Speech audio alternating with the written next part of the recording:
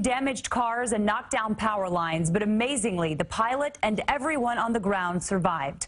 The crash happened on a residential street in Bayonne, and investigators say the pilot likely prevented a tragedy. CBS 2's Hazel Sanchez is live for us tonight at the scene with more. Hazel?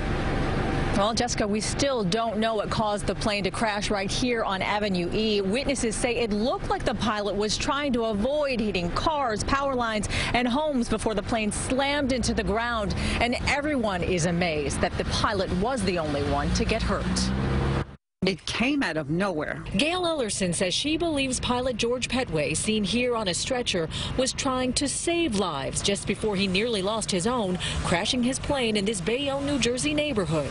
The plane, when it came into my sight, it was unstable by then. It was going back and forth, but it was gearing to the left, which maybe he saw the gas station. Part of a wing landed near the Shell station pumps on Avenue E near 41st Street. I was taking customers as this piece of plane came crashing down. I mean, it was just a few feet away from where I was working. Anyone could have died. Including Ellerson, who says she was about to get gas at the station around 10 o'clock Sunday morning. The plummeting plane, dragging tree branches and power lines, scraped the roof of her white SUV. If I was a little bit up more, up further, it probably would have hit the back. It would have went into the back of my car. That's how low the plane was. The single-engine Piper PA-28 aircraft flipped over, landing upside down just a few yards from Anthony and Rose Palmisano's home.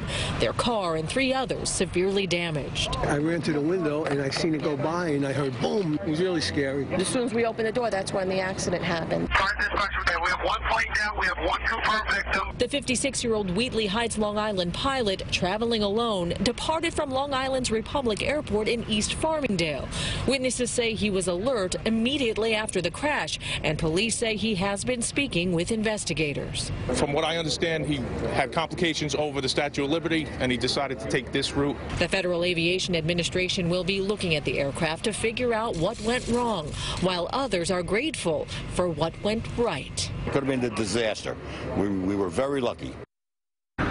Now, there was no fire after the plane crashed, so firefighters didn't have any extra challenges removing the pilot from the plane. He was taken to Jersey City Medical Center and was last listed in stable condition. We're live in Bayonne, New Jersey tonight. Hazel Sanchez, CBS 2 News. Amazing. Thank you, Hazel.